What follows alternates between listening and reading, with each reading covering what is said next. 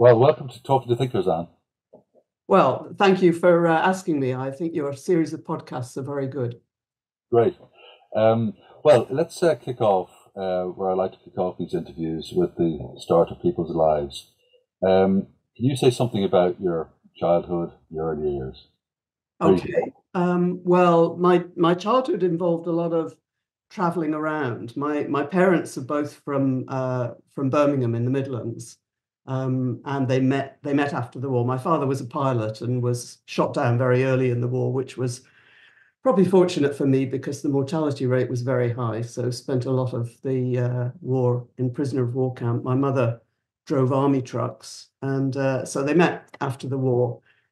And they moved around a lot. My father had a job as a customs and excise officer, which sort of basically dealing with tax duties of businesses. And I don't know if my elder sister was born in Arbroath in Scotland. I was born in Lancaster in England. We spent some time at the big ICI factory in Teesside. And then the main thing of my childhood, we moved up to the Eastern Highlands in Scotland. In those days, all the whiskey distilleries had to have customs and excise officers attached to them.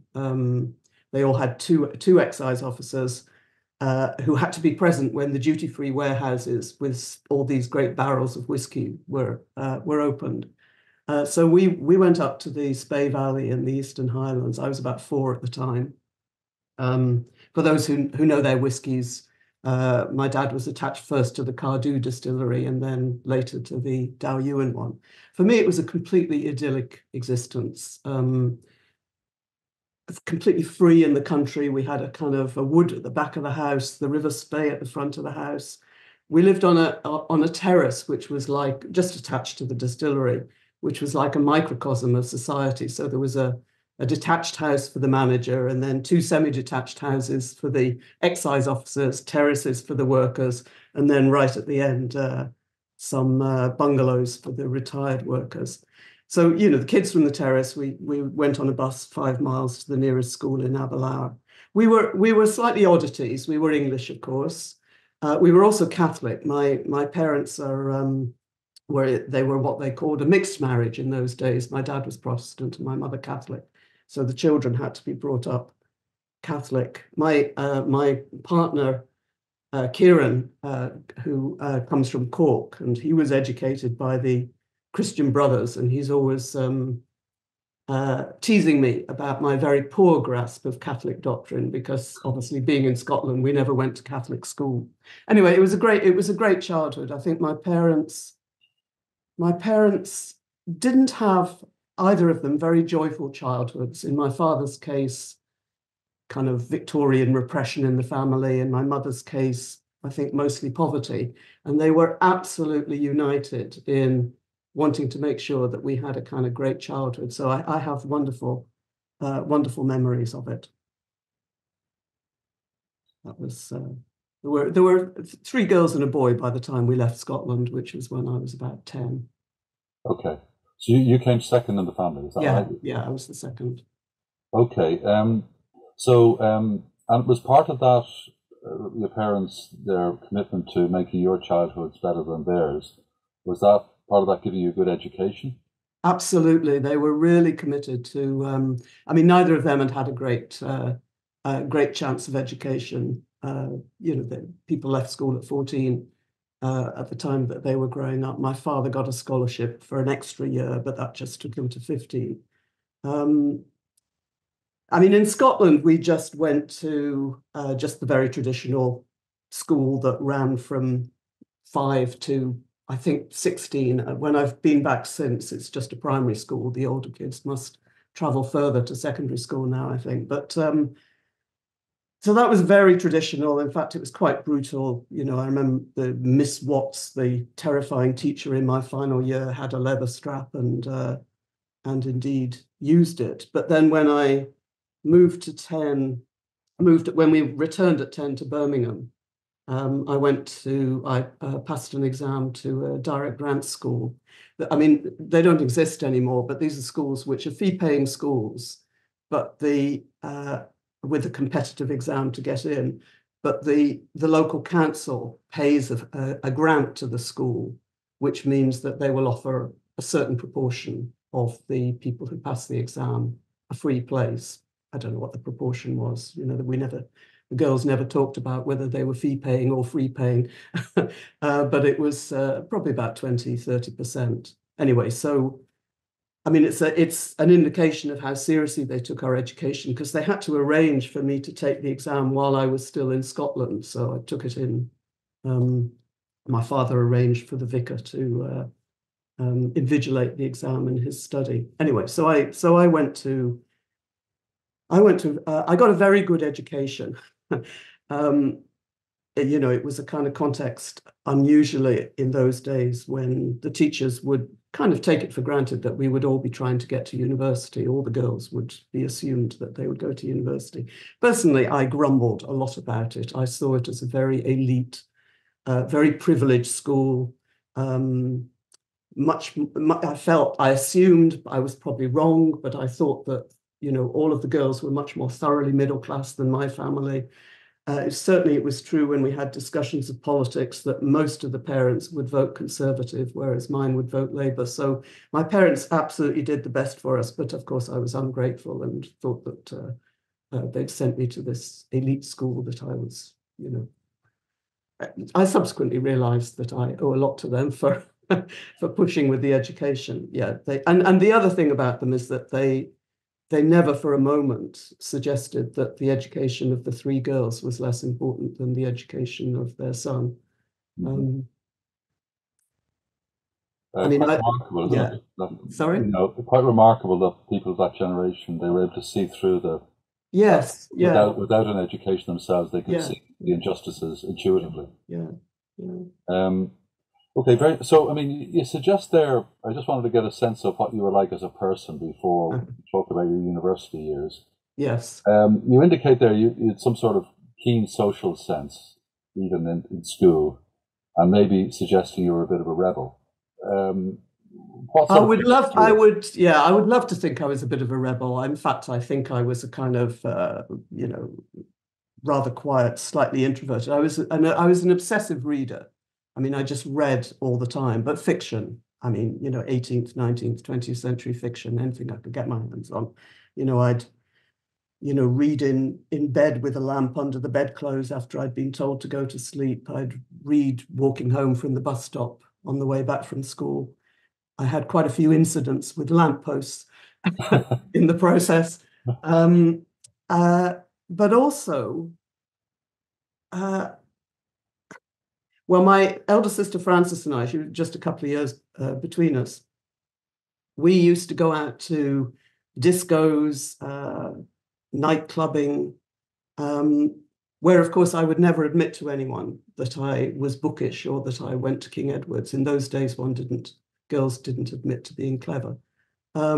So in a way, living two slightly different kinds of lives. So I wouldn't say it was rebellious, but I remember one occasion when our English literature teacher, Miss Flint, was rhapsodizing about writing your essays through the night to meet your deadline and finishing the work just as the sun is coming up in the dawn, and asking everyone in the class, you know, who else had ever seen the dawn.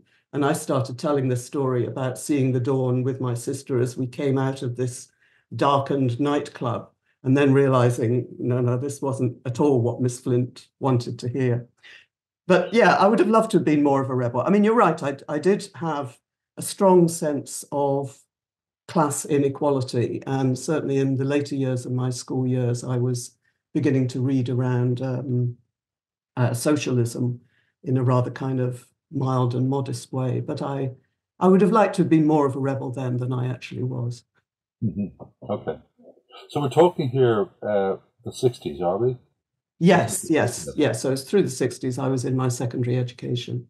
Okay. And were you also registering when you were in school, what was going on in the wider culture? I mean, I assume the Beatles. Oh yeah. Pop music was. I got to see the Beatles. Yeah. Okay. So was that kind of was that having an impact on you, or was it mainly books?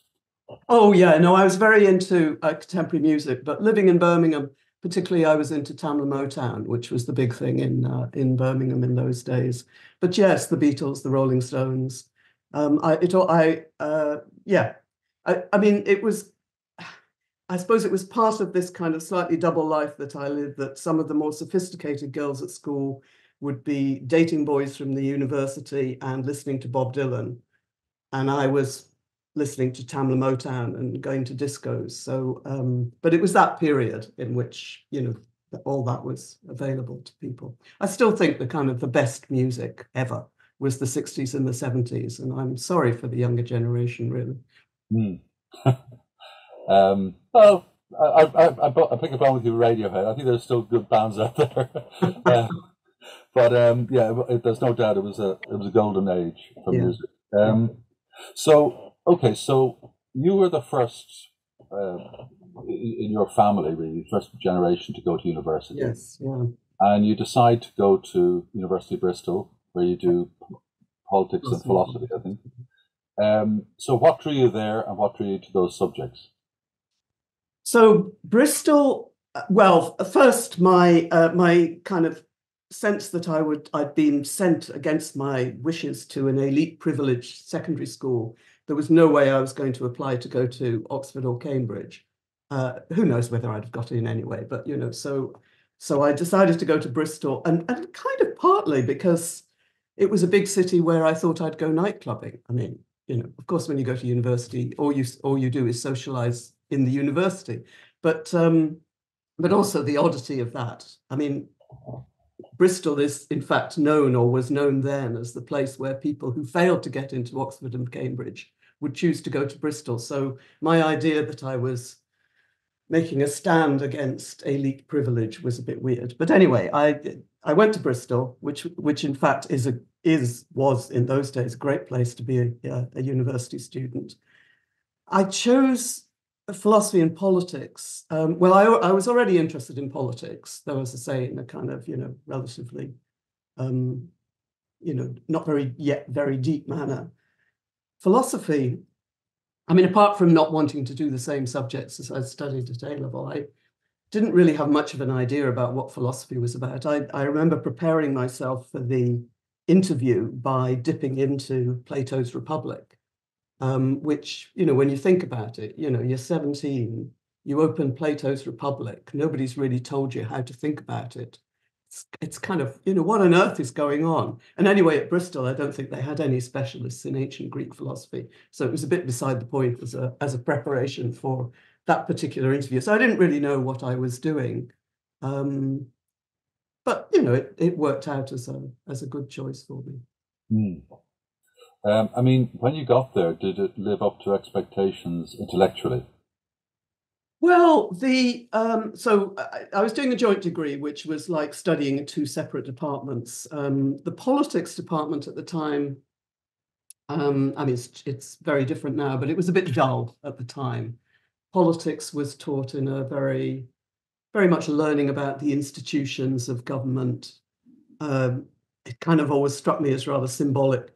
Looking back, the head of department at the time was an expert in the committee system of the House of Lords, which doesn't kind of grab you as the most exciting part of politics. The philosophy was much more interesting. The head of department at the time was a Kantian, and we were taught philosophy as a kind of quasi-Hegelian triad. So you had the kind of the rationalists represented by Descartes failed to work out how we know what we know. The empiricists had a go, Locke, Berkeley, and Hume, still messed it up. And then Kant comes in, makes sense of it all with his argument about thought requiring certain preconditions which we can't in themselves prove, but which enable us to, make the world intelligible to us. So political philosophy wasn't especially live in either politics or the philosophy side of my life at the time. So yeah, and particularly by my third year, which is when I'd kind of formed a group of friends who were kind of where we I just remember the final year of a lot of studying in the library, meeting up afterwards to discuss what we'd been studying. It became very exciting by the time of my third year. It took a while for me to really get kind of gripped by the subjects, but yes, in the end, it was pretty stimulating. Okay, so I mean, just to finish that piece out then. So, did you become a philosopher with an interest in politics, or a political theorist with an interest in philosophy? Where was your main? Well, eventually, definitely, I would describe myself as a political theorist rather than a political philosopher, and that is kind of, I suppose, pushing me away from the kind of more moral philosophy side of political theory and more towards the political theory that's very much engaged with contemporary philosophy. But I mean, in terms of insofar as how I was thinking at the time, as I say, I was much more enthralled, certainly by my third year, by the philosophy part of my degree, but actually went on to study politics rather than philosophy. Number of reasons for that. One was that in my third year, I did a politics course which did actually inspire me. It was by a professor called Richard Hodder Williams, who taught a course on politics, on African politics, and I think it was like the first time I'd realised that the study of politics is partly about trying to understand change, so it was about colonialism, nationalist movements, decolonization, why it is that some countries then became subject to military coups and so on. Also, he got us reading the Heinemann African Writers series, people like Chinua Achebe.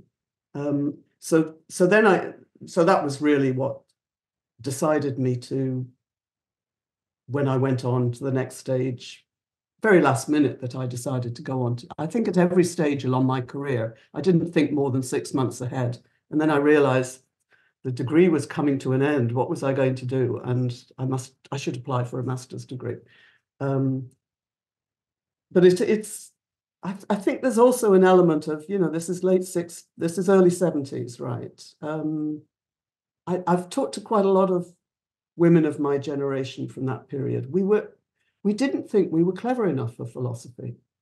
We were given the impression that we weren't clever enough for philosophy. So even though it was the part that I was most enthralled by during my undergraduate years, it kind of seemed a bit risky to put yourself forward as someone who wanted to be a philosopher, but to put yourself forward as someone who wanted to study politics, that seemed plausible. I think and I hope that has changed since. That's interesting. Yeah, I mean, because I imagine you were taught in the analytic tradition, which was mainly male dominated.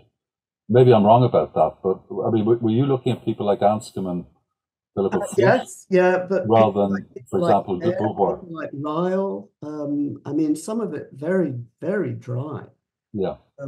There was a lecturer at Bristol who was very into Wittgenstein, but I didn't quite get into Wittgenstein at the time. I think that might have opened up in different directions. Yeah, I mean, it was more the kind of the metaphysics that most grabbed me at the time, the kind of puzzle of how we know what we know. That seemed really fascinating. Was that Corner? Was he the? Yes, Stefan Corner. Yes. Yeah. I mean, he was. He was a very. So this kind of very fierce, intimidating Kantian. At the time they had a very good tradition, which is that the most senior professor would give the first year introductory lectures. So we had Kerner for all of our first year lectures. I never had him as a seminar tutor, but he made a huge impression on me, not as someone I particularly liked, but as someone who had this fierce commitment to ideas.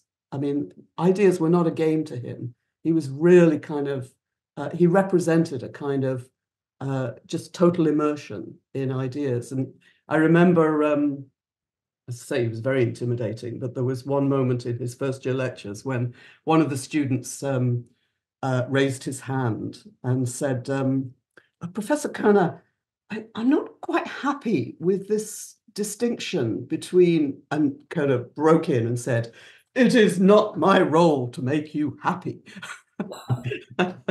And after that, I thought, well, I'm certainly not asking a question. Yeah. But yes, he had quite an impact on me just because of that sense that he conveyed about the seriousness of intellectual investigations. So yes. And he actually was a full-blown Kantian, was he? He thought Kantian was the... Yeah. Well, if he wasn't, I would not have been able to tell the difference. But yes, he really was. I think he was. Okay. So after Bristol, you decided to go and do a master's in the School of Oriental and African Studies, which at the time was, a very good school, I believe. I think it's since been amalgamated. And then you did your PhD at the City University of London. Yes, yeah. No, SOAS is still an independent part of University of London. Oh, okay. So before we go into your studies, let's just talk about London. You arrive in London in the early 70s. What was your sense? That was a big city as opposed to Bristol. So what was your sense of it there? Actually, when I left Bristol, I thought I'd be going back there every weekend because I had loved particularly my final year in Bristol. In fact, I hardly went back at all because once I got to London, it was very exciting. It was very political in SOAS. It was a place where a lot of people who were either from the still colonized or recently decolonized parts of the world, but also more widely, this is the 70s, right? This is the early 70s. I moved to London. It's the beginning of the women's liberation movement. So there are all these conferences and workshops and demonstrations and campaigns. It's also a time of a re-engagement with Marxism. So it's the time when a lot of the early writings of Marx are being published. So there's a whole kind of discussion about, the humanist Marx versus the more scientific Marx. So the influence of Louis Althusser and Etienne Balibar. So I became involved both in women's movement workshops and conferences, but also in a Capital reading group doing very close reading of Volume 1 of Capital. It was a very heady time. So I moved to London in 1971, and basically I've lived in London ever since. So it was good.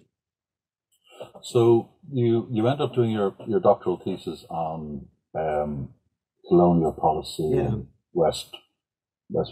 British West Africa. Yeah. So it sounds, I could see why you would have got into that. Decolonization was happening; it was a live issue. Yes, yeah. And you had indicated even in your undergraduate years you were drawn to that, but of course you did. So did that, when you got into it really seriously, did it throw up any surprises, or what were the big discoveries you found in that doctoral thesis? Well, I suppose I discovered the delights of detective work in archives, it's the only period in my life when I've done any of that kind of work, but tracing stories through the Colonial Office archives. Obviously I sort of got the idea of doing it when I was doing my master's degree, because I came across this book by Geoffrey Kay, The Political Economy of Colonialism in Ghana, which was arguing that if you think about what's going on in that particular colony, what you see is an incredible mess that the administrators make of things, because they're constantly trying to kind of push a vision of agricultural development, which has no understanding at all of the kinds of conditions or the social relations or the possibilities. And for me, it kind of connected with so as I say, I'd been doing a lot of, I was reading a lot of Marx, and I was kind of quite a purist in my Marxism and quite critical of some of the strands of neo-Marxism that were around at the time. So in the area of development, it was the time when a lot of people were talking about the development of underdevelopment, which was a phrase that Andre Gunder Frank came up with, which was an argument that basically that capitalism had underdeveloped the parts of the world that it had colonized. And as a more purist Marxist, I thought something weird about that, because, you know, what Marx tells us is that, basically capitalism tears down old prejudices. Capitalism compels the rest of the world under pain of extinction to adopt the bourgeois mode of production. That's the image you get from Marx. Why wouldn't the colonial empires have just forged ahead and kind of turned everything into capitalism in the image of the centers? And so my study of the colonial archives in a way confirmed what Geoffrey Kay had argued. I went to study with him at Griffith City University. He was my supervisor, which is that there's something about they did try to do that. 1880s, 1890s, they came in with visions of, we're going to force everyone into private property. We're going to set up kind of mining development, plantations. Everyone's going to become a wage laborer.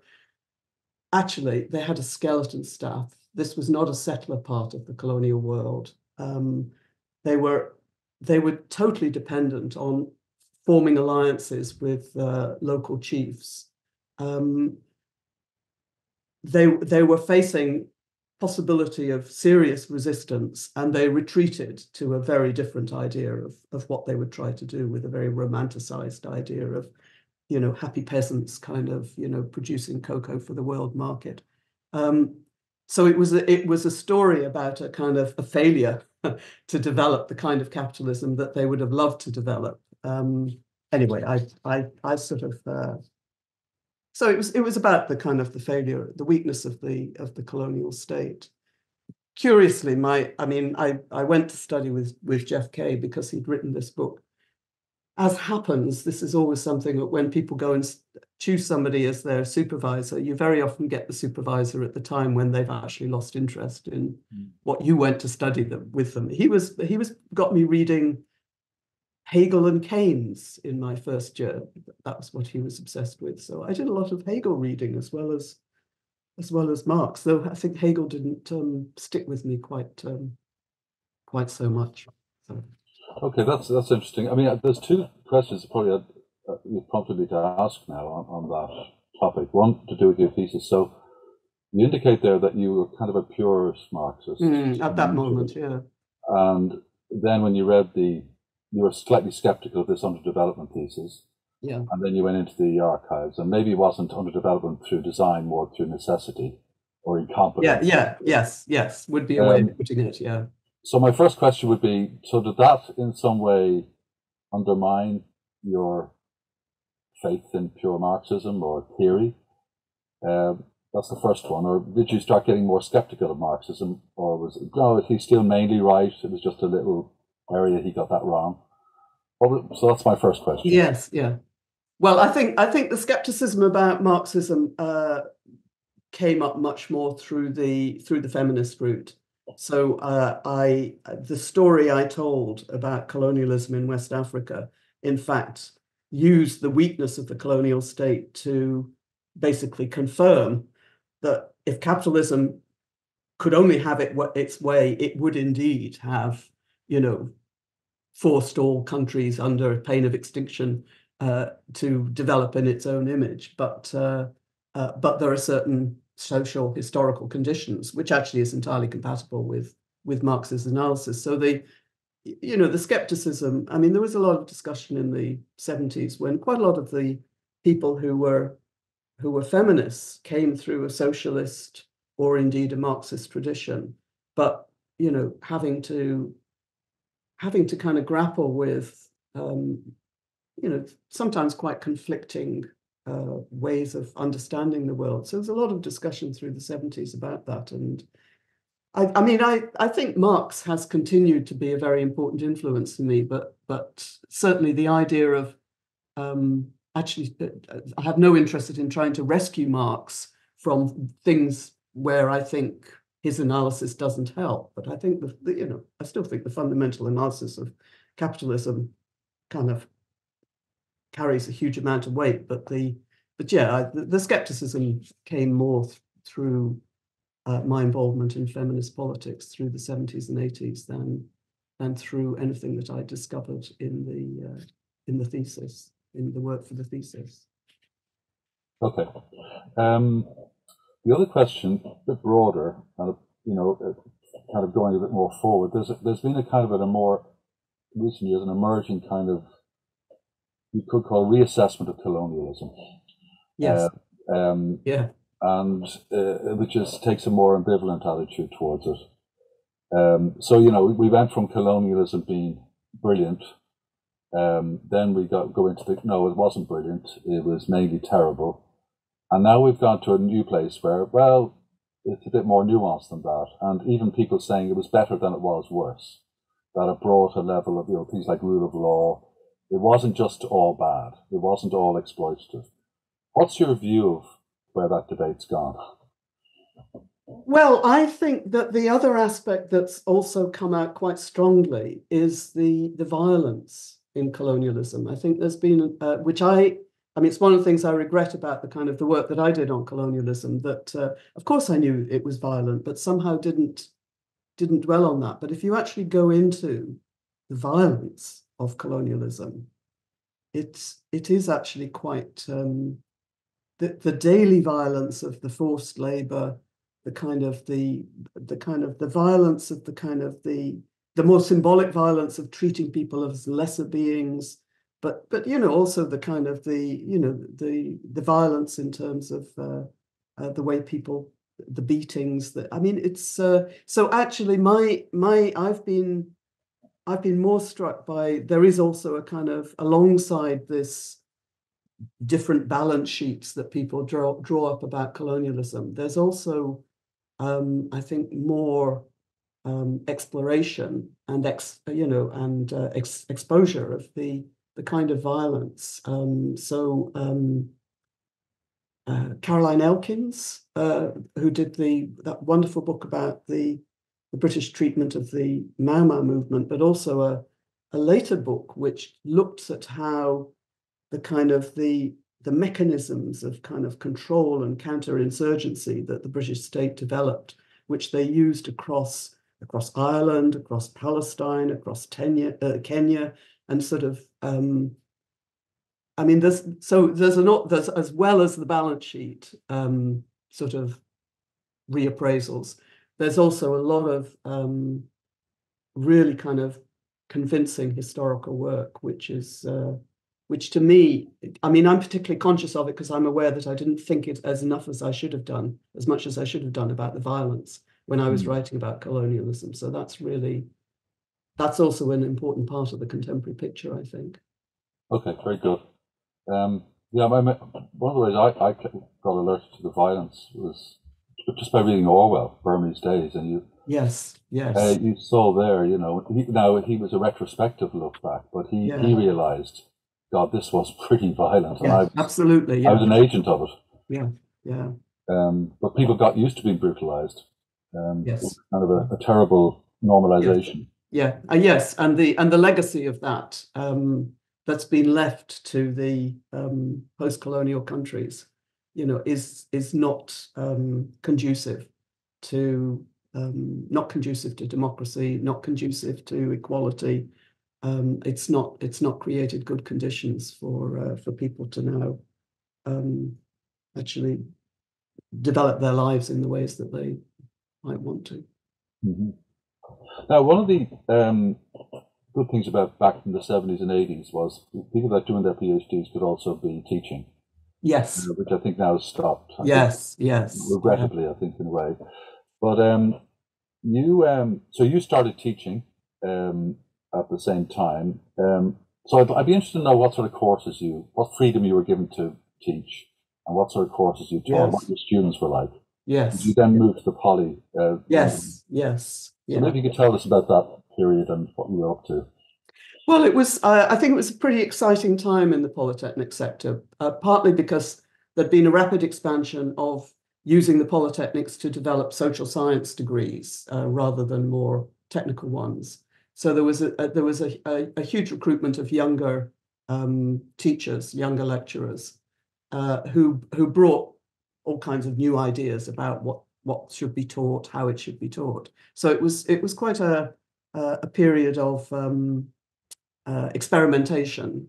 So one of the first courses that I was involved in was a kind of a cross-department, interdisciplinary, we called it the basic social science course, which all first-year students studying social sciences were supposed to take, which they took with considerable grumbling because they were taken through quite kind of high theory about the philosophy of social science in ways that didn't always connect with what they thought they'd come to the university, the Polytechnic, to study. So it was a team taught by people from sociology, politics, geography, psychology.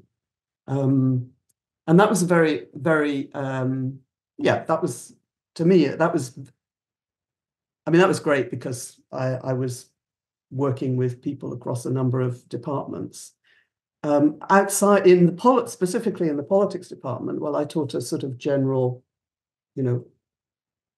sort of Plato through to Marx type course. But I also had the opportunity to develop new courses of my own. And even more so when a bit later we introduced a master's program as well as the undergraduate one. So I introduced a course on the history of feminism called The Rights of Woman, based on starting with Mary Wollstonecraft's Vindication of the Rights of Woman.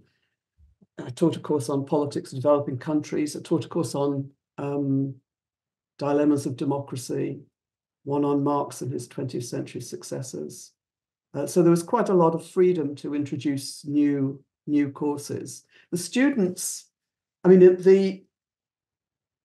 so the really exciting thing about teaching in the polytechnics in those days was that in the country as a whole, there was a pool of students who either they'd messed up their A-levels for one reason or another, or they'd never gone on to university. Perhaps they were women in families where the parents weren't so encouraging of the girls, or they'd got married, they'd had children, and then they really wanted to come back and sort of do some study. So the polytechnics took students with lower A-level grades than the established universities, and also if you were a mature student, maybe you'd done a foundation course, maybe you'd demonstrated your abilities in some other way, you could get in without A-levels. So, and there was this pool of just really determined, keen, smart students out there who just hadn't had a chance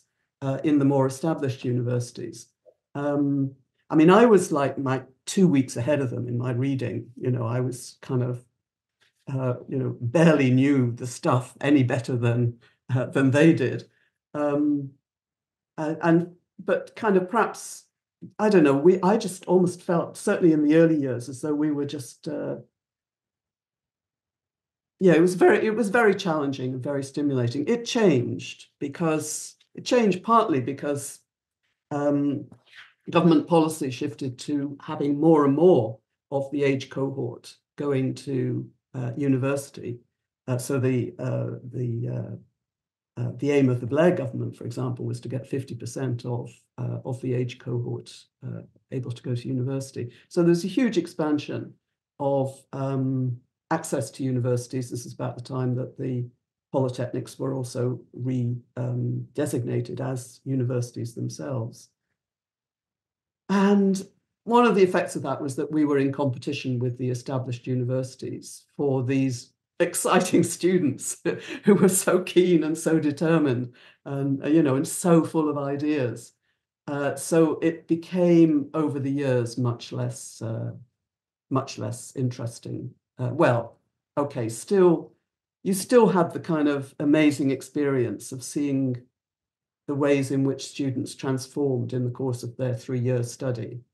So it was still, but it was challenging in a different kind of way, because you felt you were teaching quite a lot of students who actually, they didn't yet have the tools in their first year to really get the best out of a university education.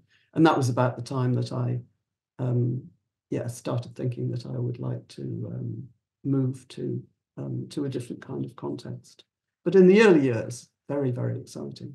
Mm. Well, that's interesting that you were probably meeting students with a bit more life in them, Yeah, yeah, definitely. which live life.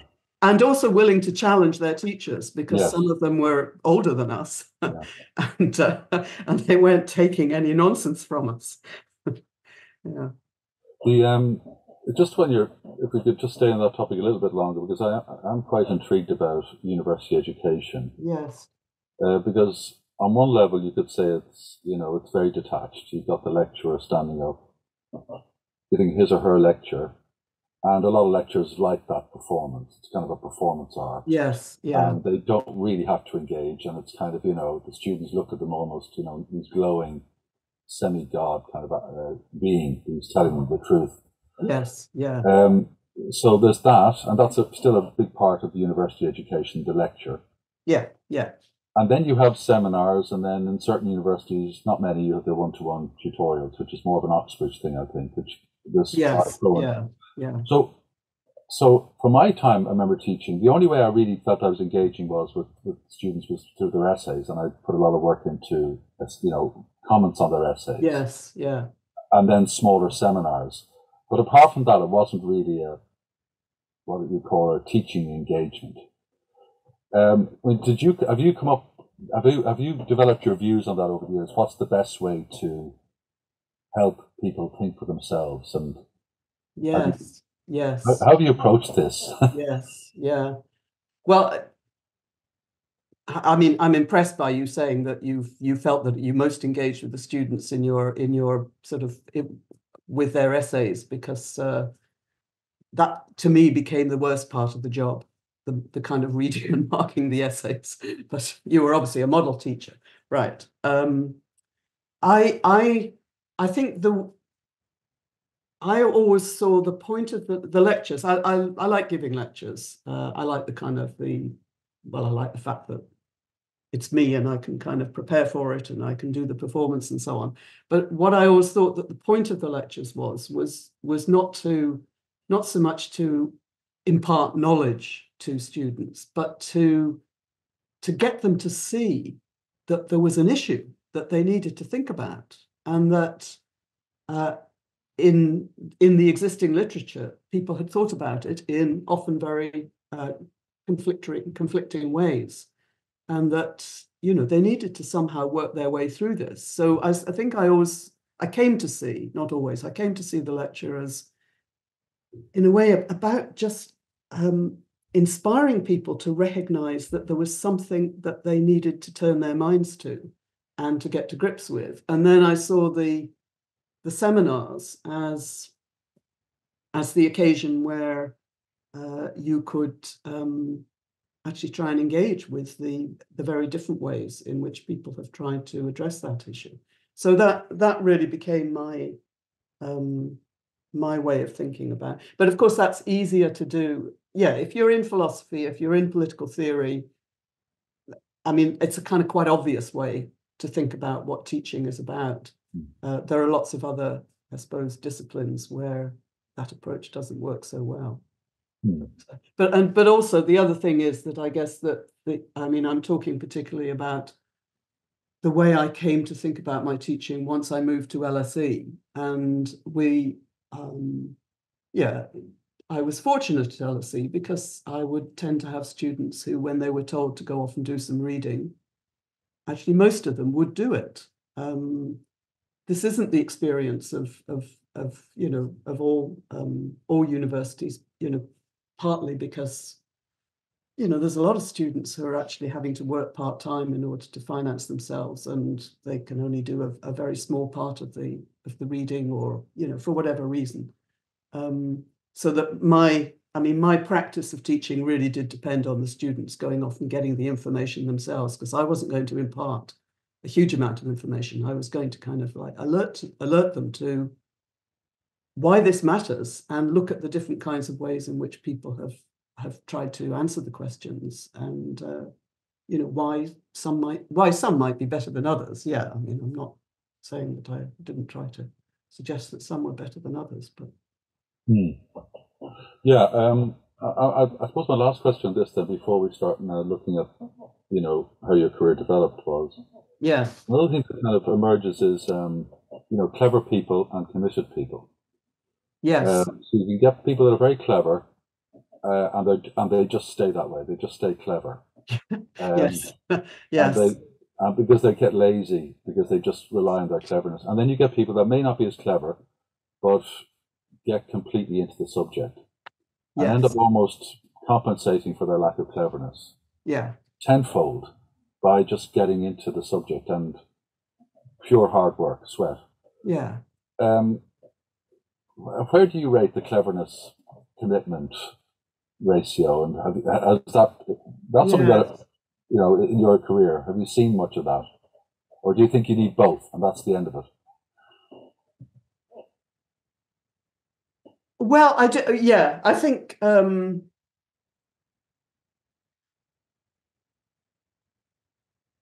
one of the distinctions that I would make is kind of there's also scholarship. I mean, I think that there's a kind of way of thinking where people will go very deep into something, and they will really they will ensure that they have really covered all aspects before they venture a judgment about it. I have to say I've never been quite in that category myself. I like to get to things a bit faster. I have enormous respect for the people who actually take their time over that scholarship and really kind of work through something. So that's another kind of category. And I mean, that's the commitment there is to ensuring that what you do really is grounded in having thoroughly covered the possibilities in the ground. Whereas the kind of commitment that has been more important to me is a commitment to addressing important issues and trying to make a contribution to ways of understanding them. So those are different kinds of cleverness, and you often don't get the same kind of cleverness in one person. I think there are lots of different forms of cleverness. Okay, good. When I was preparing for this interview, I was thinking, well, what's the best way to ask Anne about her career? Because there's different ways. You could look at it sequentially, and I said, no, we'd just be doing one book after another. I'm not sure. There's connections, so I thought that would be not a good way of doing it. So then I thought about, let's do it thematically. Mm-hmm. So that's the way we're going to maybe discuss your work. For me, the first theme that emerges probably from the 80s, maybe even later, is you become clearly a feminist political theorist. That's how you describe yourself, and I think that's how you like to be described. So I'd like to start with that, and then we'll move on to your views on things like equality, democracy, culture, and what you call the human. Yeah. So if we just sort of start with feminist political theorist, I'd like to start with the second two parts, political theory. And thinking about that in the 70s and 80s when you were into it. So I think it's developed a lot over the years. Yes. So what did you think was good and bad about political theory in that period? Let's start with there. Right. So, I mean, I think you should bear in mind that actually, particularly in the 1970s, a lot of it passed me by. So I finished my undergraduate degree in 1971, like the year in which John Rawls publishes A Theory of Justice. I just wasn't really aware of Rawls and the reception of his ideas, for example, through the 1970s. And to the extent that I was reading Anglophone political theory in that period, it was mainly democratic theory that I was reading. So, and the thing about democratic theory is that it tends to be much more grounded than a lot of philosophical work. I mean, it's dealing with, what people have done, not done, what empowers, what disempowers. So, so one of the books that influenced me at the time was Jane Mansbridge's book Beyond Adversary Democracy, which, I mean, Jane Mansbridge is I mean, she's not in the kind of analytic tradition that tries to, derive ethical principles from thought experiments or imagined reconstructions of what rational people would rationally do. She's looking at actual examples of democratic organization and testing out their strengths and weaknesses. Um, so I didn't really have any particular view, good or bad, about political theory in general. But it's true that when I did begin to form a view, it was really through the lens of feminism. So feminist theory, there was a whole flourishing of feminist theory all the way through the 1970s. And the kind of feminist theory I was reading initially was very interdisciplinary, cross-disciplinary, anthropology, history, literature, philosophy, economics. For me, it was the sort of the second half of the 1980s is the point at which you get the formation of a feminist political theory. So that's feminist, but it's very focused on political theory. So I'm thinking of things like Susan Moller-Okin's Justice, Gender and the Family,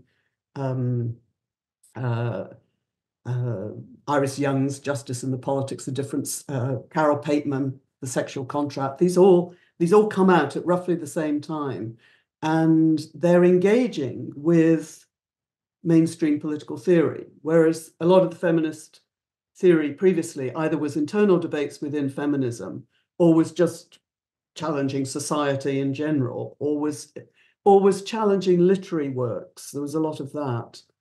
But this was focusing on some of the, if you think of Susan Moller-Okin, her often excoriating critiques of MacIntyre or Sandel, Rawls.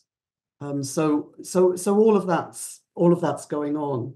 So that's the point at which, I can't remember at what point I started actually describing myself as a feminist political theorist, but that's the point for me where feminist political theory as a specific subfield of political theory and a specific subfield of feminist theory really comes into existence, and that's that's where I kind of felt that's where I felt I kind of placed myself and wanted to contribute to that, which I saw as contributing both to the critique of what happens in political theory in general if you don't take seriously the gendered nature of power relations. So that critique of mainstream theory, but at the same time, sort of engaging in, I suppose, bringing political theory to the feminist debate. So drawing on traditions within political theory to address crucial issues in feminism. So, for example, something I wrote about later, whether one should think of freedom as involving self-ownership, as involving whether control and autonomy meant owning your own body, or whether the idea of owning your own body is a sort of a terribly impoverished way of thinking about freedom. So yeah, both feminist political theory as both a engaging in what needs to change within political theory once you start thinking about gendered power relations, but also drawing on ideas in political theory to contribute to debates, quite pressing debates within feminism. So, as I say, I'm not sure at what point I started describing myself as a feminist political theorist, but certainly looking back, that's the point at which, to me, it sort of comes into focus as what I want to be part of and how I see myself, how I see my ideas. Okay, maybe if you just dig into that a bit more, especially for people who aren't familiar with Yes, these topics. yes. So, one of the things that I think emerges very closely from here, if we look at political theory, in two ways, style and substance. For me, the style of, let's call it Anglophone political theory, prides itself in its kind of rigor, its clarity, its lucidity, its view that you must follow the truth. I mean, all inquiries would like to think that, but so you've got that, and I can see why that would be different to other discussions within feminism, which mightn't put as much emphasis on those epistemic virtues, if you like, want to call them that. That you have to be clear, you have to be rigorous in your presentation. And then on the more substance side, you say, yes, but that's fine, I like that, and I want to apply that. But when I look at Anglophone political theory, it's got so many shortcomings from a feminist point of view that I want to see if we can address, so that we can look at the sort of things traditional political theory is looking at in a much more richer way that does justice to the gender issues and other issues. Yeah. So maybe if you can say a little bit about what attracted you to the style first, and then maybe a little bit more on the substance. Well, can I just pick up the point about rigor, because it seems to me that what the feminist theorists are arguing is pointing to a lack of rigor in forms of political theorizing or forms of political philosophizing that work with a level of abstraction that simply doesn't recognize that we live under gendered power relations. So this is a central theme in the certainly the feminist theorists who've had most influence on me. So the idea that the idea, so for example, in Carol Pateman, the idea that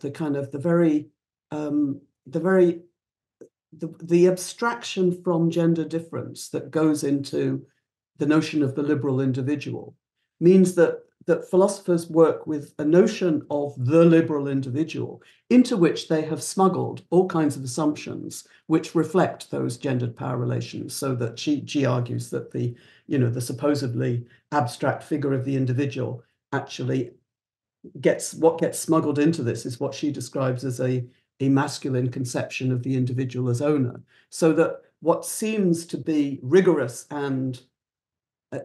because it's abstract, because it's abstracted from the kind of the complexity of daily life. It seems to be rigorous because of that, but in fact, in the process of that abstraction, it's actually smuggled in so many assumptions that then already bias it in a certain direction. So that to me is a kind of central theme in the ways in which feminist political theorists have developed. So certainly there's a difference. I mean, you could say there's a difference from mainstream theory in that, in a sense, in defining yourself or thinking of yourself as a feminist political theorist, you've made a particular political claim, right?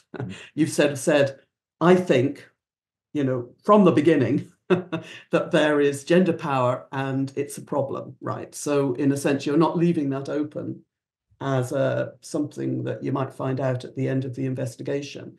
So that indeed is different from the way in which the kind of the investigative process that a more mainstream theorist or philosopher might pursue. So I definitely take that point. But in terms of the kind of the rigor, I think the argument goes the other way. I think there's a lack of rigor in those who work too happily with the idea of the individual, the citizen, the human, without actually thinking about what difference would it make to your arguments if you thought of this individual or citizen or human as a woman rather than as a man. And if it would make a difference, you need to actually think about that and do some rigorous rethinking of the process. I mean, yeah, I think there is, yeah. I was just thinking about your language point, lucidity, which is, I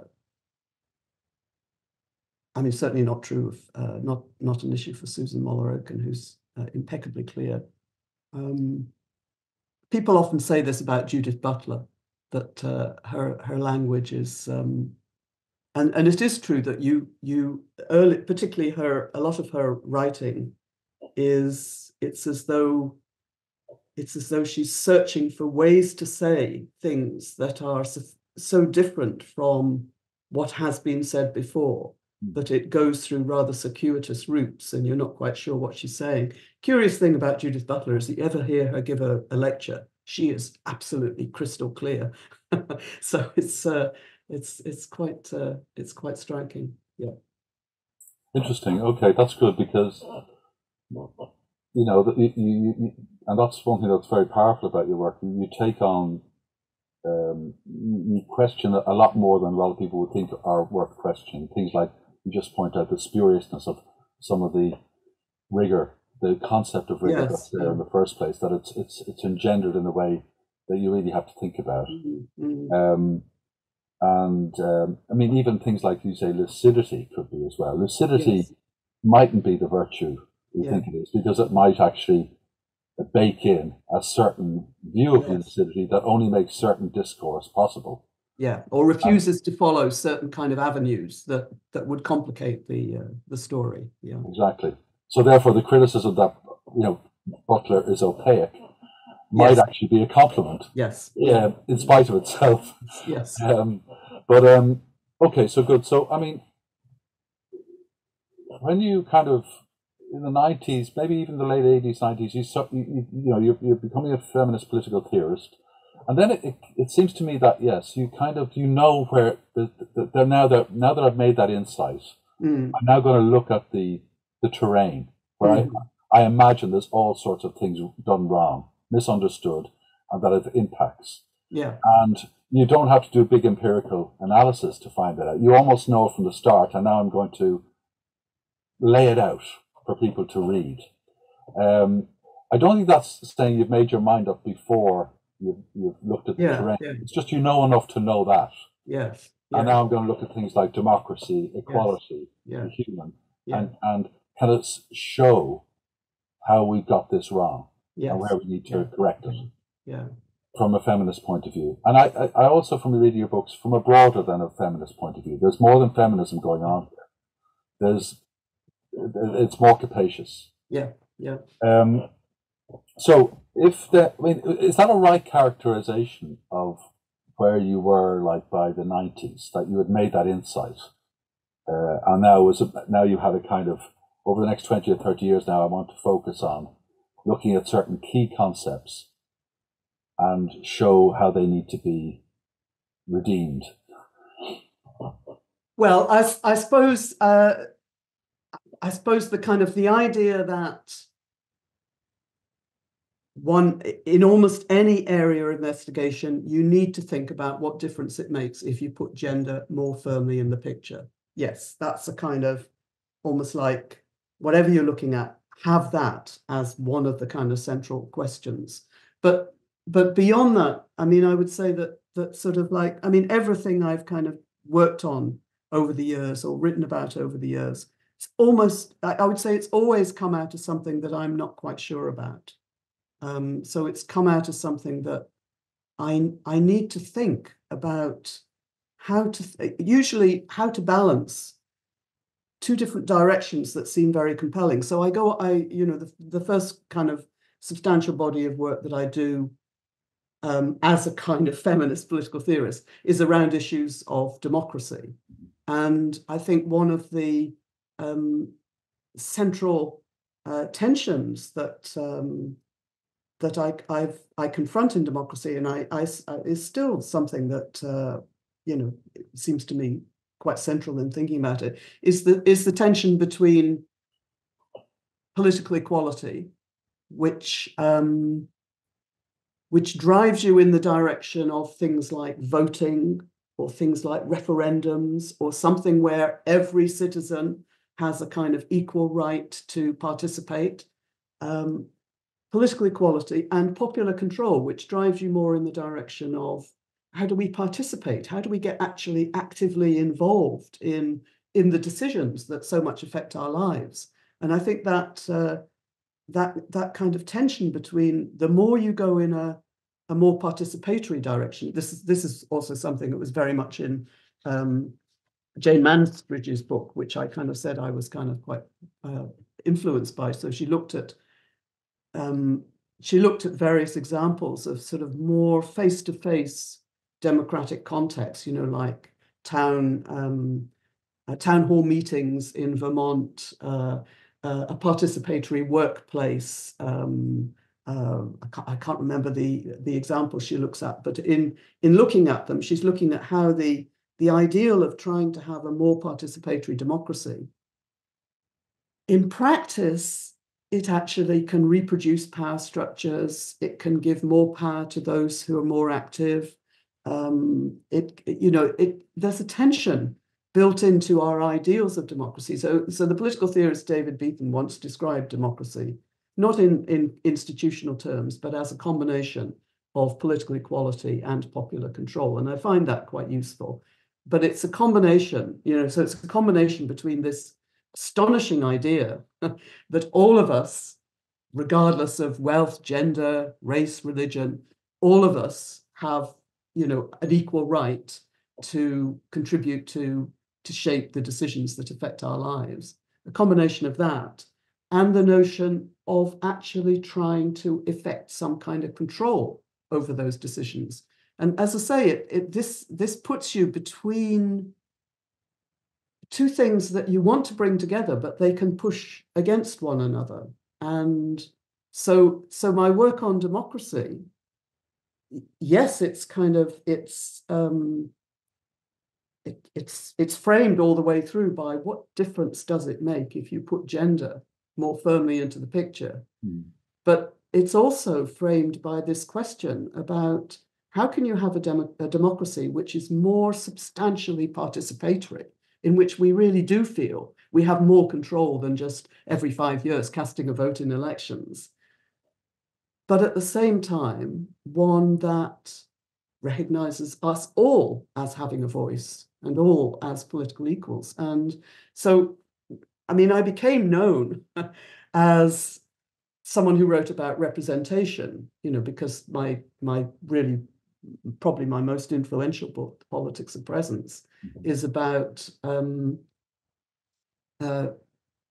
how you manage to change the composition of our decision-making assemblies, our parliaments, our national assemblies, in ways that more adequately reflects the gender composition, the ethnic composition, whatever are the kind of major social divisions within the society.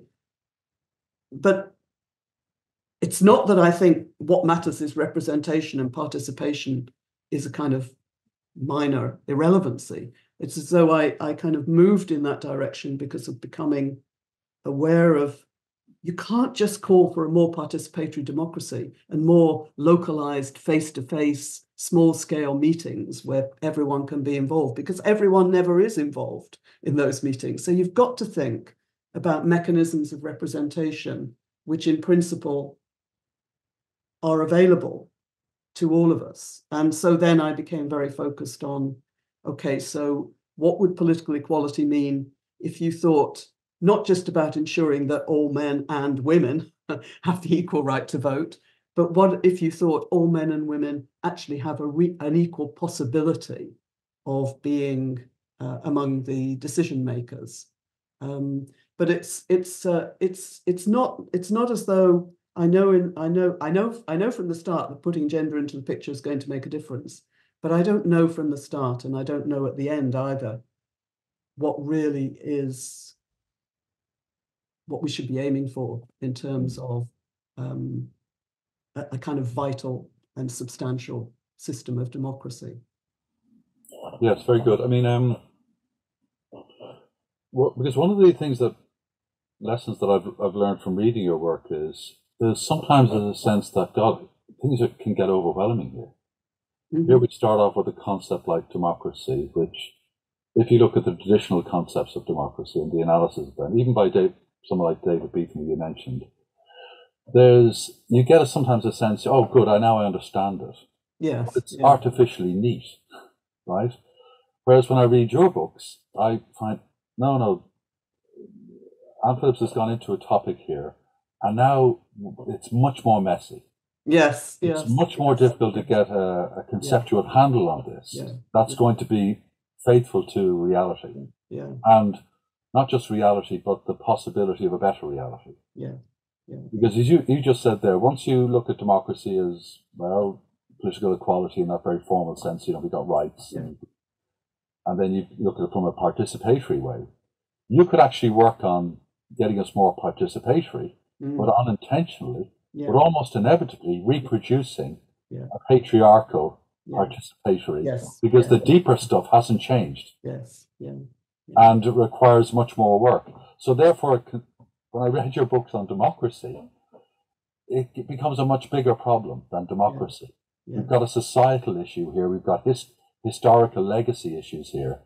We've got problems with equality that are all relevant here. And if you want to talk about democracy, you have to bring them all in, which could make it overwhelming. So that which is then part of what you're pointing to in terms of different kinds of writing, which either seem to very, very clearly cut through problems, and other ones which actually seem to make it more and more complicated. And I remember when I first taught a course on democracy, which started with the kind of the challenge of, we live in very feeble democracies. You know, clearly we have, you know, it's so far short from any ideal of democracy. How can we get a more substantial democracy? And I organized the course around, well, maybe referendums are the answer. This is all pre-Brexit, but there's already a lot of literature on difficulties with referendums. Maybe more localized democracy. I mean, I went through the various ways in which people have tried to think about how we can make democracy more substantial. And I remember one of the students saying at the end of it, so now I'm more confused and depressed than I was at the beginning, which was not my intention, but it's kind of, but it is, there aren't simple answers to the questions that really matter.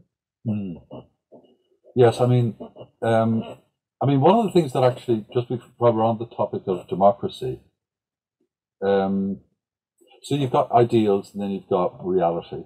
And even when you start thinking about the ideals or the idea of democracy, it's more complicated the more you get into it. And then you've got the reality, which a lot of people think is lamentably short of what it should be. In a lot of your work, you say, okay, how do we get a better picture, a better grasp of purchase on what we want to look at here? History is becoming more and more important to political theory, I think, in the sense, not in any kind of facile way, where we just look at the past and we get a blueprint for how we should do it today. For example, ancient classical Greek democracy. But if you look at a book like, for example, Moses Finley's Democracy, Ancient and Modern, it's sufficiently nuanced to say, okay, if there's lessons here to be learned when you compare it with contemporary democracy, but there are lessons that complicate the picture and also show there's certain stuff we've lost back then that we can't regain, because that's what history teaches as well. It's in a much more complex way. You can't reproduce the past, but you can still learn from the past. Have you found history instructive in that regard? Well, I have found I've come to make much more use of history and history of political thought in my work in the sort of last 10, 15 years. Instructive, I suppose I've been focusing less on ways in which history provides us with warnings or lessons, but more, well, warnings maybe. What we see in history in terms of, I don't know, what it reveals about things that got baked into what looked like already very ambitious ideals. So this particularly relates to some of the work I've done on equality recently, where, of course, through the feminist literature, I'm thoroughly aware that when people talked about the rights of man, of course, they did actually mean the rights of man, that when people talked about all men are born equal, they actually did mean all men are born equal. So that I'm thoroughly aware that when people talked about freedom and equality and democracy, what they had in mind was freedom and equality and democracy for what they thought of as the individuals of their society who were always men. Of course, I know that, and I've known that for decades. But the more you think about it, what you actually see is that people, there's this whole language of equality, particularly through what we call the modern period. And I suppose I'm thinking, particularly, the last 4 centuries, increasingly powerful languages of equality, which historically coexisted with a tolerance of slavery, a tolerance of colonialism.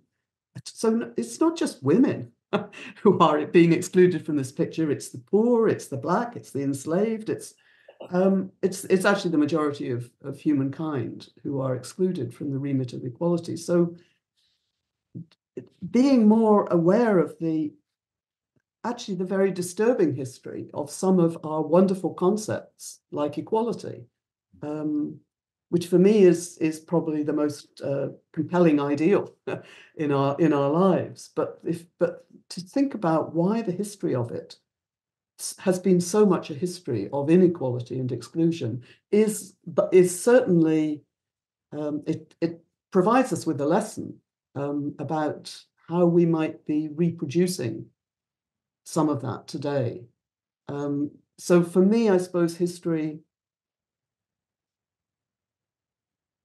as you say, it can't be looking in history for models that we could simply pull out of a very different, socio-economic conditions and transplant.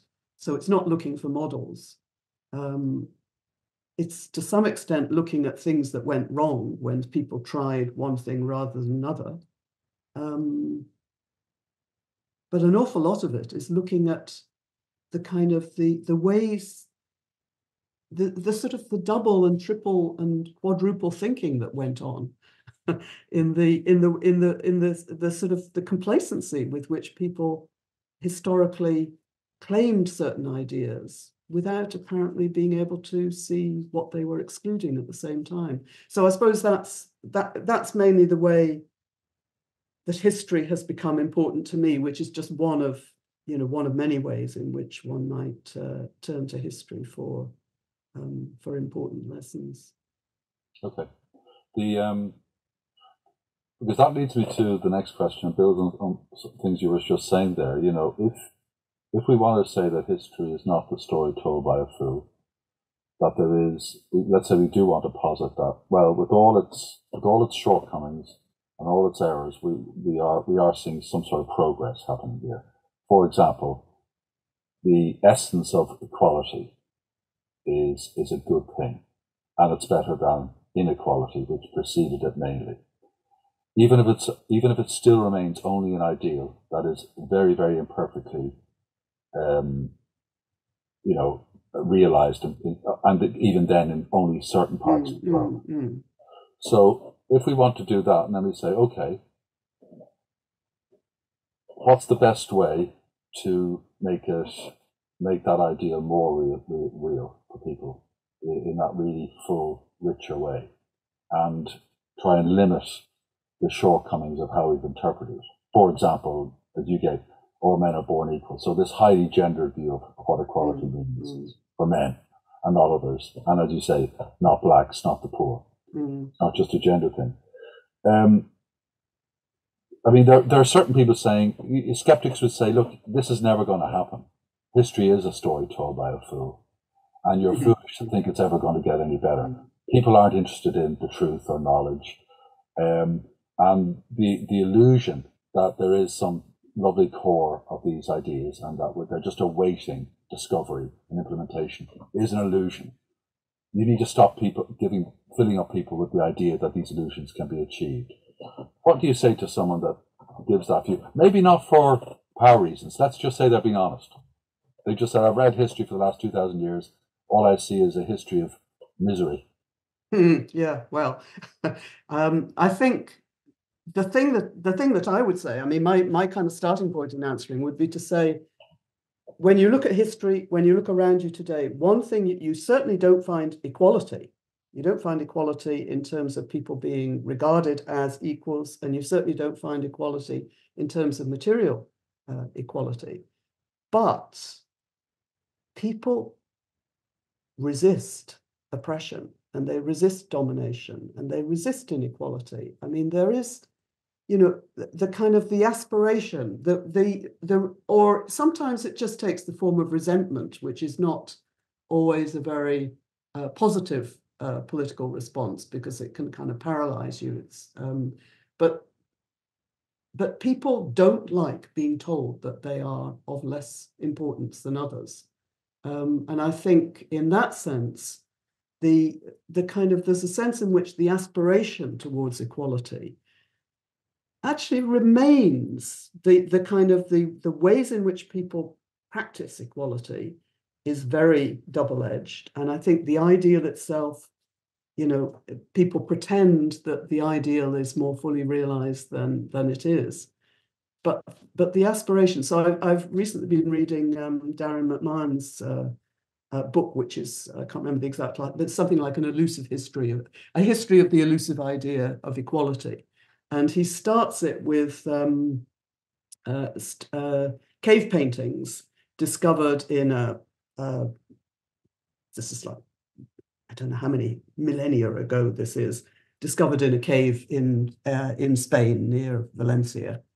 And the archaeologists think that the paintings depict a community throwing out, actually, ostracizing, throwing out, in some cases killing people who had become upstarts. That is, people who had got above themselves, people who had claimed that they were more important than the other people in the group.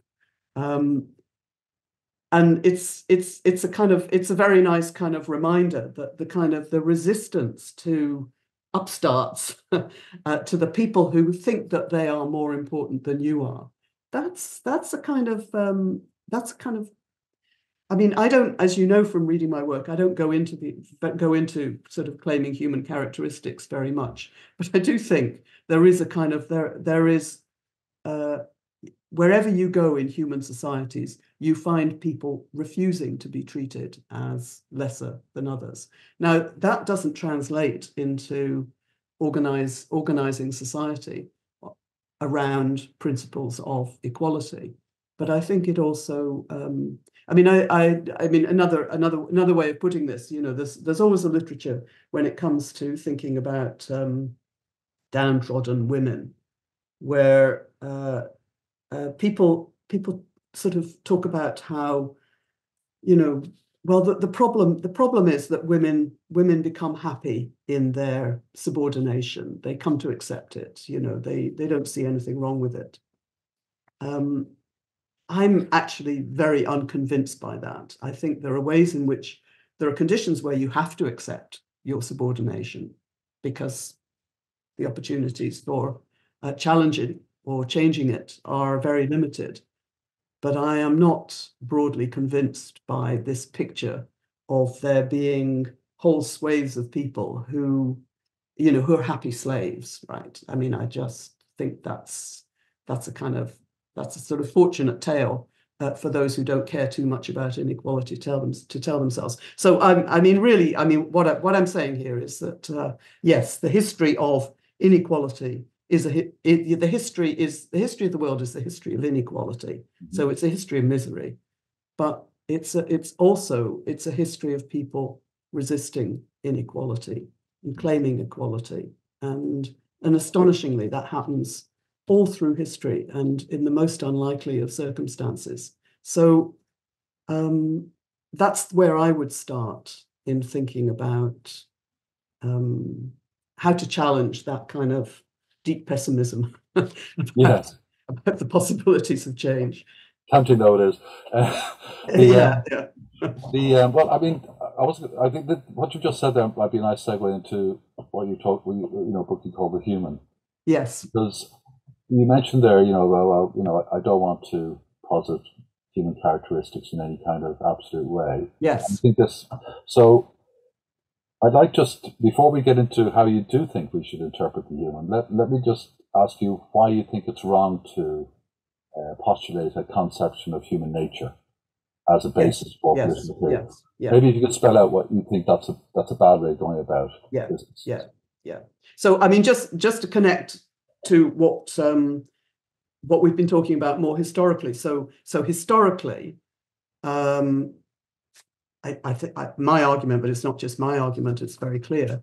Historically, people talked the language of equality, but actually they had an image of a particular kind of human being in mind. And this human being was not female. This human being was not Black. This human being didn't live in Africa or Asia. They had a particular image of a human being in mind. And when they said equality, all are born equal, that was the human being they had in mind. That's been very clear through history as the way in which ideas of equality were attached to a very specific kind of human. It sounded as if they were talking about everyone, but actually they weren't. That we know from history. It seems to me that some of the kind of the philosophical work that goes on at the moment in relation to equality, and indeed a lot of popular thinking about the human and equality, risks reproducing all of that. So for a long time, the egalitarian literature was sort of dominated by a kind of completely misleading assumption that we all now believe in equality. This is, in the argument is, this is now kind of just the common sense of the modern world. But where we disagree is about equality of what? What kind of equality are we talking about? Should we be equalizing resources? Should we be equalizing people's sense of well-being, equalizing opportunities, and so on and so forth? So there was a long period of a sort of discussion about broadly on the assumption that we believe in equality, but we disagree about what we should be equalizing. And then things shifted more recently, and people started saying, well, actually, the prior question is, why should we believe in equality? And then you get a whole slew of arguments which are about the reasons why we should believe in equality is because as humans, we share certain crucial characteristics, might be dignity, might be rationality, might be particular kinds of cognitive abilities that differentiate us from non-human animals, might be a sense of justice, and that these are the qualities which, as human beings, we share, and which, therefore, we should regard all human beings as our equals. It seems to me that this is a kind of line of argument that is just reproducing in a more in a nicer way, is reproducing the kind of the old historical arguments, because it's making our claim to be regarded as an equal depend on something, some characteristic that we supposedly share with other human beings. And that's making it conditional. I mean, it's making it conditional on having, and indeed being able to demonstrate, that you have this characteristic, so that it's not just the mere fact of being Homo sapiens, being a member of the human species, is not enough in these arguments. There's got to be this other thing, this more substantial, kind of more morally weighty kind of characteristic of humans that is the reason why I should regard you as my equal. And we know from history, and indeed we know from the societies we live in, that if you make the notion of equality conditional, it becomes a test that lots of people are deemed to have failed. And one of the kind of the more common sense ways, apart from the philosophical literature in which you see that, is the moralizing of the notion of the human. So if you take examples like the fact that in the UK, if you're a prisoner imprisoned for what might not be a kind of hugely heinous crime, you're not allowed to vote, right? In America, as we know, you can be deprived of the vote, not just, depending on which state you live in, deprived of the vote, not just during your imprisonment, but actually for the rest of your life, right? So what's going on there is that people are saying your equality, your status as an equal citizen, it doesn't depend on you just being a member of Homo sapiens. It doesn't even just depend on you having certain cognitive capacities or a sense of justice. It depends on you being a good human being, right? And if you're a bad human being, we can take away all of these things. And we see this in, the ways that people think about criminals, the way that they think about terrorists, the ways they think about pedophiles. There's a huge conditionality in people's willingness to think of other human beings as indeed their equals. So I think the philosophers are going down a very dangerous road in their search for what is it about us humans that justifies regarding one another as equals? I just think that's absolutely the wrong question to ask. And that we should recognize that equality, it's not about, it's something which it's a political commitment that we make, and it's a claim that we make. If you're not treated as unequal, you resist that. You say, no, I am as good as you are. You make a claim to equality, and you don't have to go around proving my brain's as big as yours, or my sense of dignity is as important. You don't have to prove these things. You shouldn't have to prove these things. You shouldn't have to demonstrate that you share the basic human qualities. All you have to be is a human being. So there's a way in which the focus on, of course, there are all kinds of human characteristics, humans, and they're incredibly varied. And some of them are very bad and some of them are very good. And as I say, I think one of the human characteristics remains an aspiration towards equality, but there are lots of human characteristics which are much less attractive than that. So it's not that I think that there aren't characteristics of human beings, but I think the idea either that you claim that there are certain characteristics that all humans share, might or might not be empirically the case, but also that you make those shared characteristics the justification for treating others as equals, you're actually providing a justification for inequality. So I think, so as I say, it's not that we don't have human characteristics, but that making those the grounds for thinking of others as human is, to my mind, is reproducing all of the traps that the kind of earlier philosophers fell into when they talked so gaily about all men being born equal and just never thought for a moment, why is this just men? Why not women as well? Or all the other exclusions that they simply overlooked. Okay, so if we buy your argument that, well, look, if you start... Well, of course you should buy my argument. Yes, well, okay. When you buy your argument, okay. Yeah.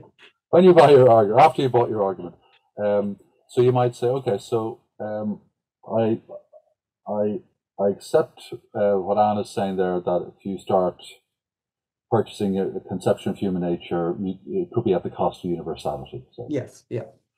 But I still need to get more detail from Anne about, because she may purchase universality, but what is this claim? I want to know more about that. It sounds too fuzzy still.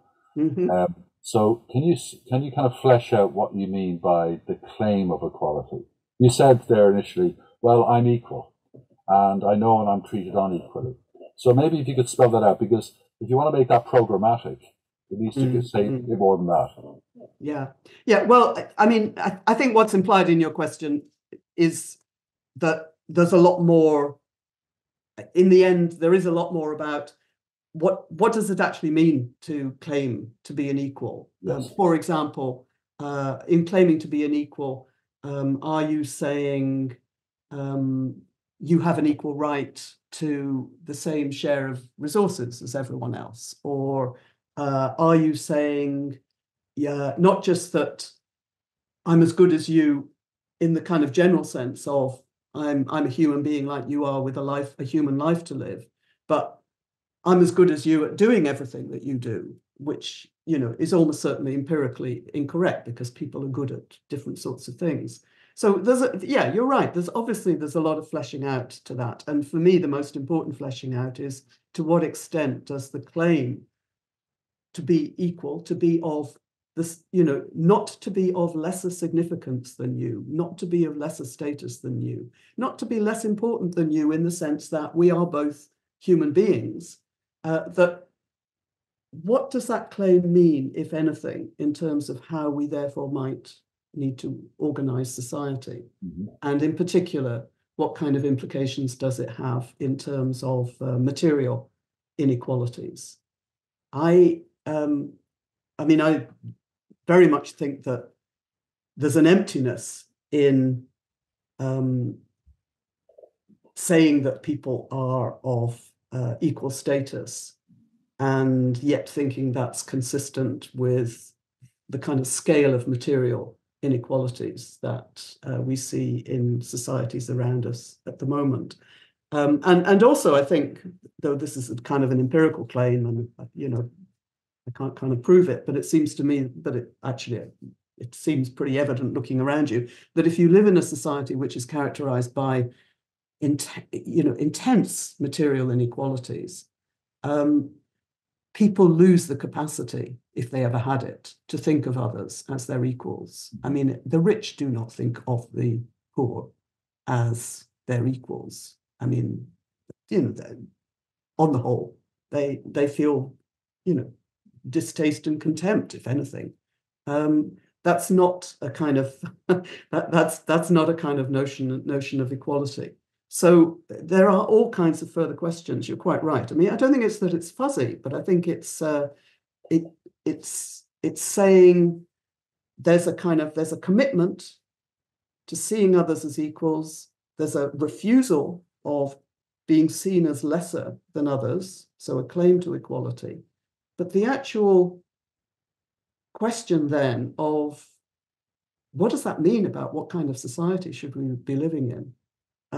That's not something that I have answered or would be able to answer, except that it is very clear to me that it can't be consistent with the level of material inequalities that we have at the moment, which just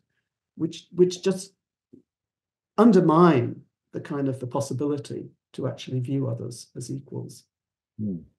Because now I may be reading too much in, but what seems to me very powerful about your work is almost what's most implicit about it.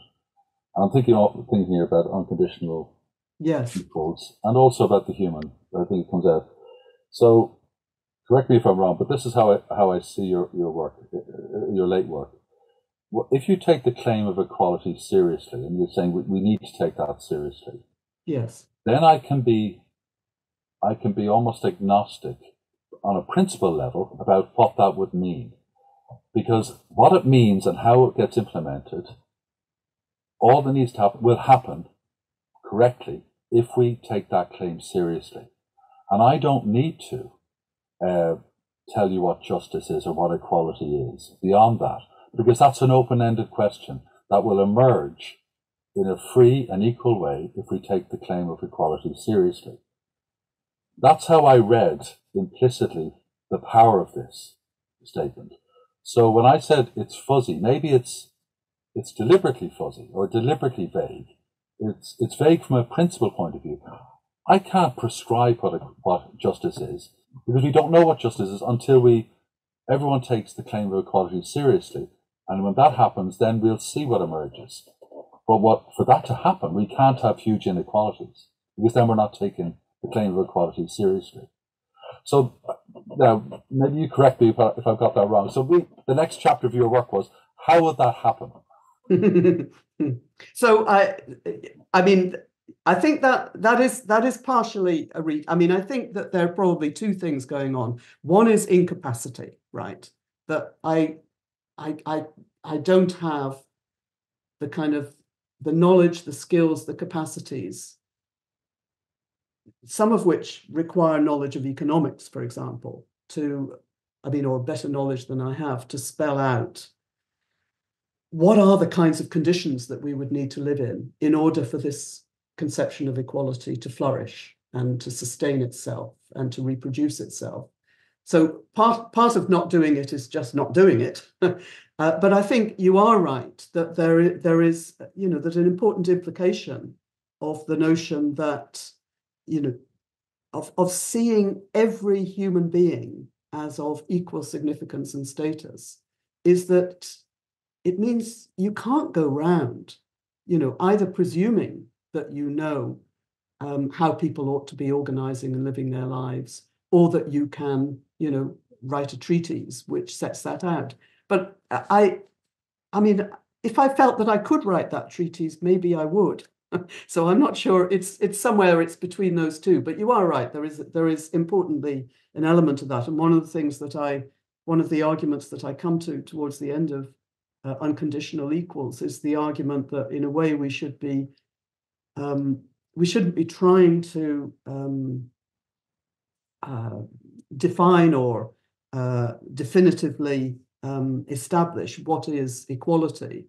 And I focus, that we should be working from the idea of challenging inequality, challenging oppression, challenging subordination. Obviously, in identifying anything as unequal or oppressive or subordinating, you have an implicit idea of what a system of equality would look like, but you don't need to, and you almost certainly don't have it fully worked out.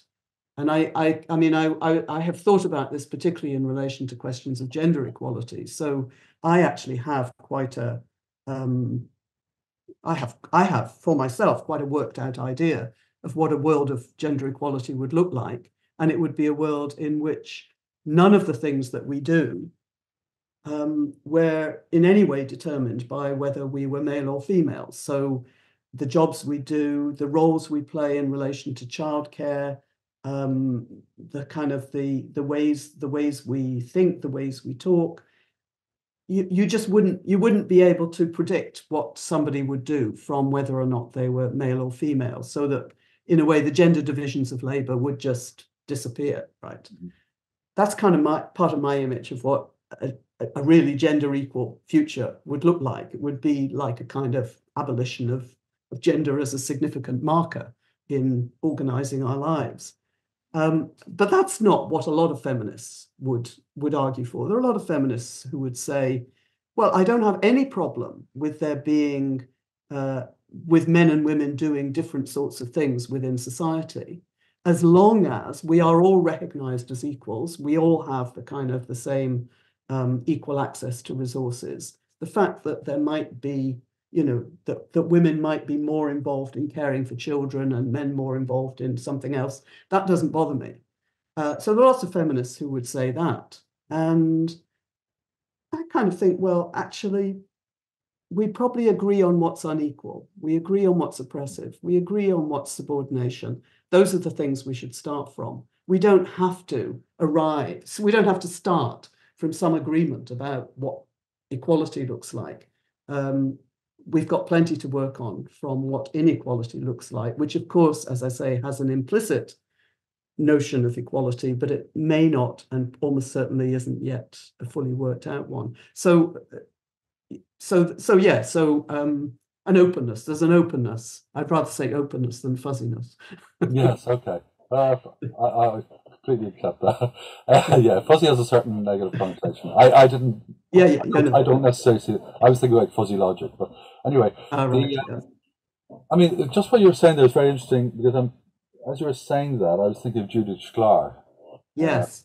Who thinks we get a better purchase on injustice, yes. On injustice than let's try and make sure we don't have cruelty, rather than going for justice.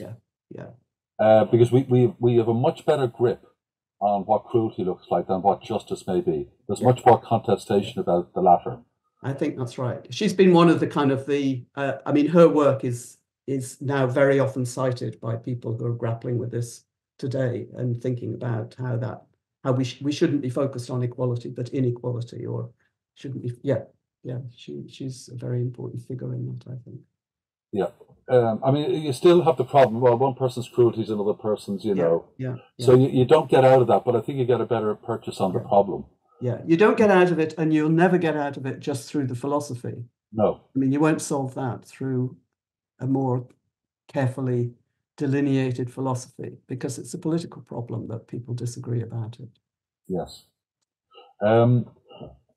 Before we go into the last section, I do want to ask for your views on culture, because this is something we Yes, haven't yeah. touched on, because we've actually nicely touched on the other areas that in a kind of a more natural way. But I do want to ask you about culture. So let me ask it again in a skeptical way. A lot of people think that culture, thankfully, is separate from politics. I can enjoy culture without thinking about politics. You don't think that. So maybe if you can tell us why culture is so central to politics and vice versa. Yeah. Well, it relates to what you attach to the idea of being an equal citizen. So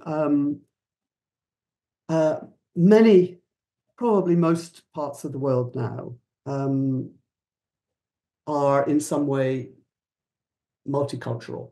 That people, there's been a huge amount of movement across the globe, that people have different cultural backgrounds, they have different religions. In the case of Canada, where a lot of the work on multiculturalism has been most prominent, there's the kind of the tension between French and English speaking Canadians, but also how to think about the relationship between the settler communities in Canada and the Indigenous First Nations who were, pushed out of much of their land and so on.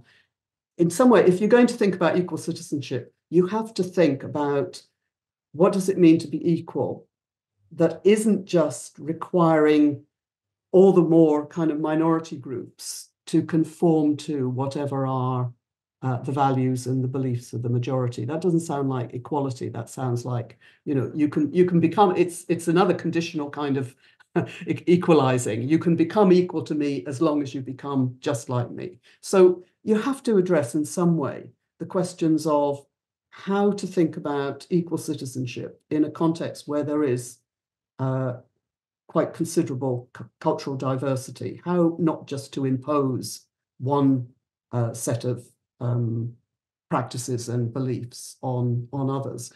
The problem, of course, for feminism is that a lot of the ways in which multiculturalism then comes to be thought or comes to be practiced becomes a kind of negotiation with people taken to be the spokesmen of the cultural communities who say, well, we have this very cherished tradition, so we need to have some accommodation which allows us to continue with this very cherished tradition. And quite often it turns out that this very cherished tradition is one which is highly patriarchal, not supported by many of the women in the community, but they're not the ones who are being consulted. So you had a very big debate, and still within feminism, sort of highlighted by Susan Moller-Okin's article called "Is Multiculturalism Bad for Women?", which is sort of setting up this problem of particular versions of multiculturalism actually seem to agree to accommodations that simply reproduce inequalities between women and men. On the other hand, as many feminists also argued, if you don't kind of engage with multiculturalism in some way, what you're doing is reproducing the dominance of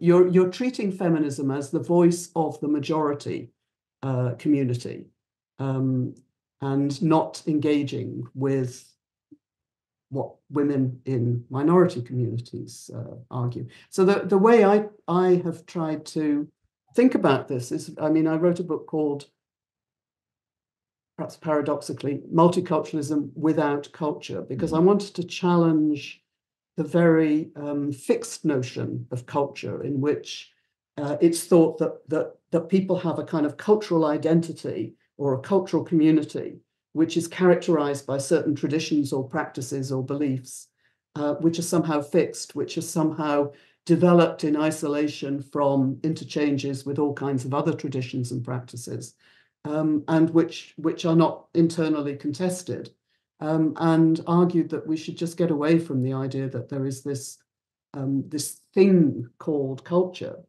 So what basically I wanted to find a way in which I can defend the versions of multiculturalism that seem to be an implication of equal citizenship, while making it clear that that doesn't mean giving up on defending the rights and equalities of women wherever they are. But, and this returns to some of the things that we were just saying, it's in a way, they have their voice. It's not my voice to tell them, how ways in which they should contest what goes on in any particular community. And I think one element in my thinking about this goes back to my own family. I mean, I said that, actually, both my parents were religious in their different ways. Father Protestant, my mother Catholic. My mother really a pretty devout Catholic. I'm not myself religious, but I've very much disliked the kind of militant atheism of the kind that you see, say, in Richard Dawkins, that treats believers, almost as if they're idiots. I mean, many of the beliefs and practices of many of the religions are and have been profoundly patriarchal. But, there are reasons why people are religious. And, you can't treat half the world as fools. You have to take people seriously. That's part of what equality means. So basically, I think the questions about cultures, you can't keep it out of politics, just as you can't keep religion out of politics. You have to find a way in which you can create the institutions of equal citizenship that provide people with their kind of protections, their rights, their equalities, but don't just assume that everyone has to become the same. I mean, again, you have to get away from these conditions that you attach. I mean, I'm not saying there are no conditions that you attach to equality. I mean, there are certain kinds of conditions to a democracy that are kind of important preconditions. But again, wherever you see this kind of conditionality built in, you can be my equal if you have these characteristics, or if you behave like this, or if you dress like this. I think it alerts you to a problem in our practices of equality. Okay, yes. I mean that book, like a lot of your other books, and actually it's been a kind of a theme now, is this kind of, what emerges from your books are tensions.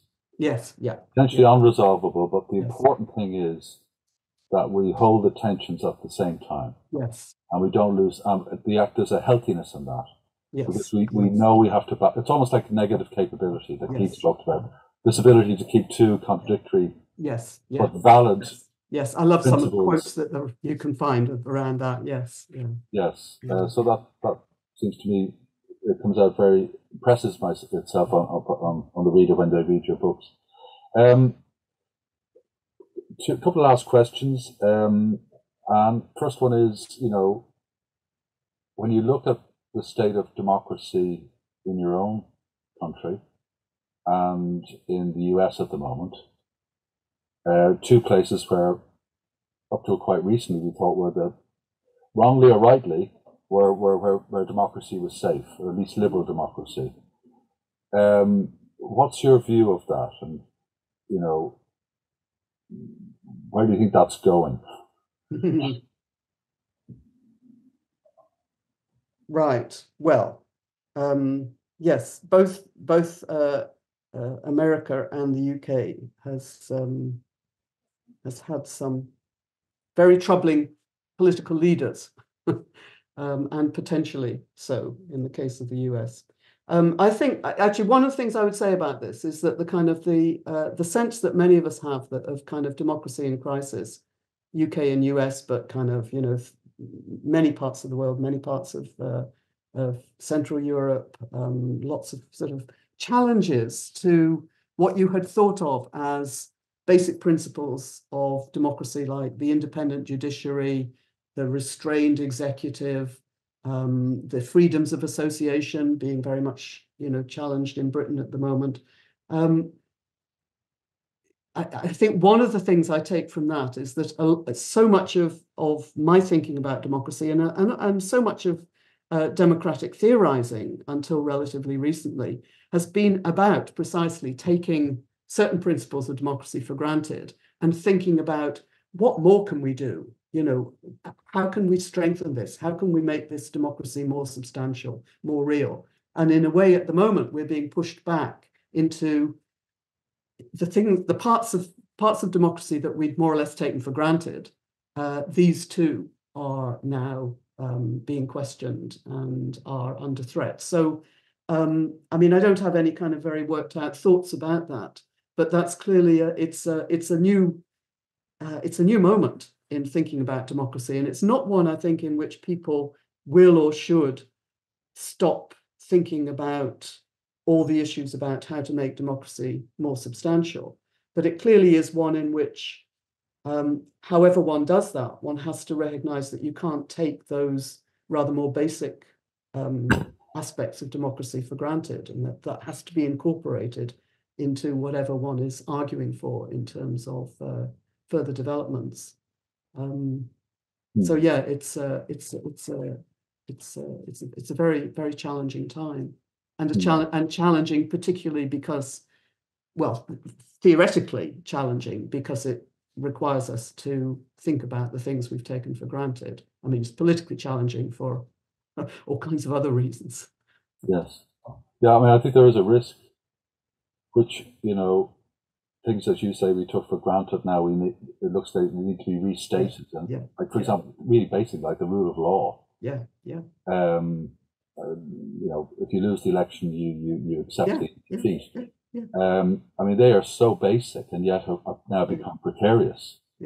And the worry is that if we have to go back and re-justify them in a way that people grasp the importance of these things, if you lose that, you're in a very bad place. Then you can the other things that we wanted to work on because we thought they were safe and steady. Take a back seat. So it's always we have to go back to go forward again. I mean, I suspect there are ways of doing both together rather than just a sort of swinging backwards and forwards. But yes, I mean, it's definitely a challenge. Okay, I'd like to kind of end these with asking people, if they're on a desert island, if they had a piece of music, a book, or a luxury. You know that program BBC. What would they take with them? So you can only have one book, one piece of music. Yeah, well, that's a bit mean, isn't it? Yes, I mean, as I said, I'm a kind of obsessive reader. I want a suitcase. And the problem with a book is it's got to be a long book, but it's got to be a book I've already read. Otherwise, I might start it and discover I don't really like it, And all the books I've already read, I've reread. The ones I like, I've reread so many times. So I want the suitcase, but if I can't have the suitcase, then probably something like Middlemarch, George Eliot's Middlemarch. But really, I want the suitcase, and I want lots of new novels as well as old ones. Okay. Well, the piece of music. Again, it should be a long one. There's no point having a 4-minute one. It sounds rather gloomy, but I think I would have Mozart's Requiem. Might be appropriate for being stranded on a desert island, but it's rather wonderful music. But yes, yeah. And the luxury? The luxury, I would have a set of gardening tools. I mean, even on a desert island, it must be possible to grow something. So that's what that would keep me going for a while. Is your garden? You've got green fingers, have you? Is it a paradise out your window there? At the moment, it's entirely rain-soaked and hard to do anything, but it will be a paradise quite soon. Very good. Well, thanks very much, Anne. Well, thank you. It's been great talking to you about your work, and I'm really looking forward to reading your next book, whatever it's on. Right. Well, thank you very much. It's been really stimulating, and I've enjoyed our couple of hours.